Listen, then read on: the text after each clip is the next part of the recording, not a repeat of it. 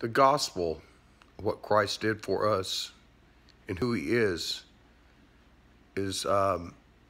not something you can separate. Christ died for our sins, was buried, and rose again. He's the God, man, that came in flesh, died for our sins, was buried, and rose again.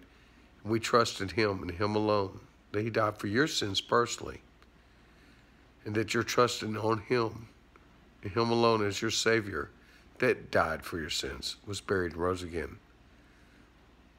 That's the gospel, and you got to believe that. You can't separate his work from who he is.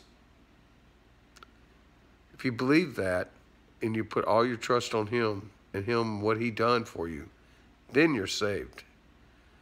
That's what saves. That's the gospel. There's no other gospel that saves. That's what we're to obey. Believe in that gospel, that Christ died for our sins, was buried, and rose again, and trusting on him as our Savior. He is God, he is Lord, and he is God. That's the gospel. Without that, no one is ever truly saved. That's the gospel. And that's what we must preach and hold fast to. Paul did it. We must do it as well. Amen.